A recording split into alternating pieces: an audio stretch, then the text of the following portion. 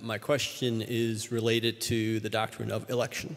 Okay. And so when you have the non-elect, per the doctrine of election, my understanding is that they're not equipped to be able to accept the gospel to come to Christ. However, we're taught also that anyone that the Lord won't turn anyone away that will come to Him. So I'm trying to to understand how does that work? It's a great question, Brian. It's a common question. I grew up in circles where nobody talked about election. I pretended the word wasn't in the Bible. You just sort of ignored it, like maybe if we don't talk about it, it'll go away. Well, it's in the Bible. It's there. You have to deal with it.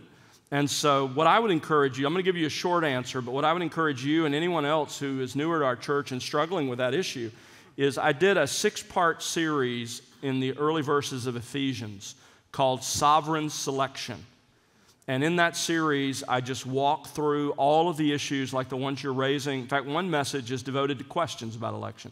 Well, what does that say about God's universal love for mankind, et cetera?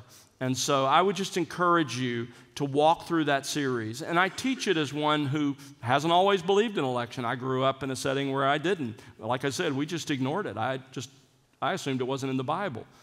Well, it is. And so I try to walk through that and explain it. So that would be the short version. But I would say this. When you look at election, we often think of it the wrong way. We think of it as something God does, that if God doesn't elect you, God did something to the non-elect. It's so important to remember that God does nothing to the non-elect. He simply passes them by. He intervenes in the case of the elect. So everybody gets justice. There's another helpful book on this, R.C. Sproul wrote called Chosen by God, which is excellent. But everybody gets justice. Nobody's treated unfairly.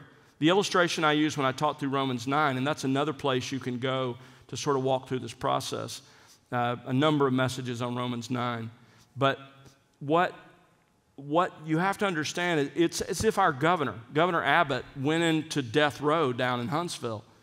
And out of those men and women, all of whom deserve death, all of whom deserve the death penalty because of their crimes, they're getting justice.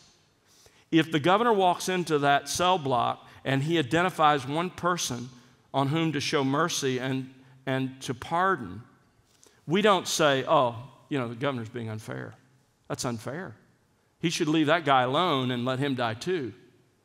Or he should rescue them all. That's the only way it's fair. You don't believe that, and I don't believe that. But when it comes to God, that's how we begin to think, that somehow it's unfair of God to give justice to everyone who deserves justice, and then for some to show grace and mercy and to pardon them. So it really comes down to a couple of issues. The key issue is, on what basis does God choose?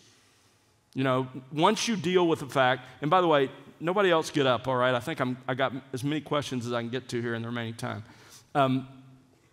But when you look at election, the question is, on what basis does God choose?